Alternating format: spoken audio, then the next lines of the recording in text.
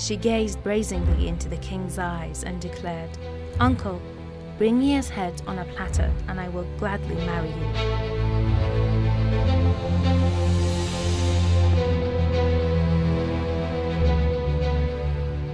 Prophet John was a truly pious man, who from a young age displayed exemplary, virtuous behavior. The amazing story of his birth has been mentioned in chapter Mary of the Quran.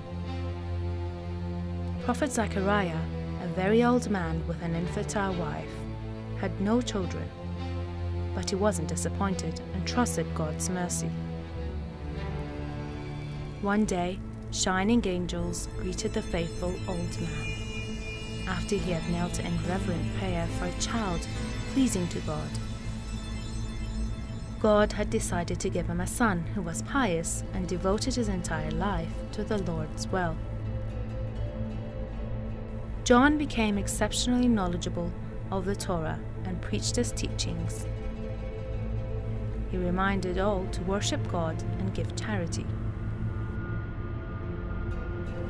During his time, the tyrannical ruler Herod Antipas wanted to marry his beautiful niece Salome, who ambitionally sought power.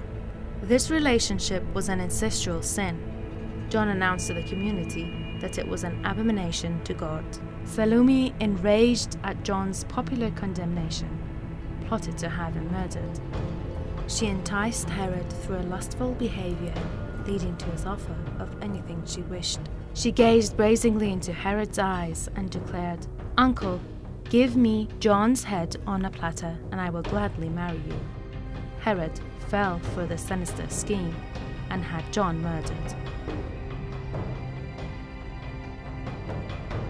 Prophet John's holy mission reminded people of their covenant with God. It is never too late to turn to him and beseech him to light the way in life.